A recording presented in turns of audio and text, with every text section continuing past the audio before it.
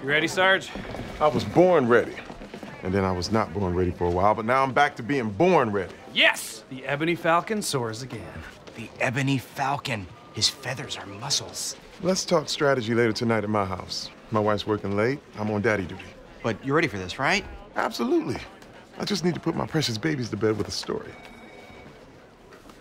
The Ebony Falcon needs to read Go Dog Go. Yeah, he does. Terry Jeffords is back. Chest bump me. You don't want to do this, man. No, I really do. It hurts you every time. No, I know, but I'm fired up. The adrenaline is going to carry me through. Here we go.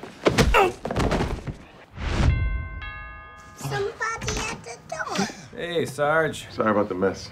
Hi, Cagney. Hi, Lacey. Hey, your kids like the same kind of cereal as me. Well, we just finished story time. I'm gonna kiss the girls night-night, and then we can get down to business. All right, time for night-night, girls. He is so strong, but so gentle.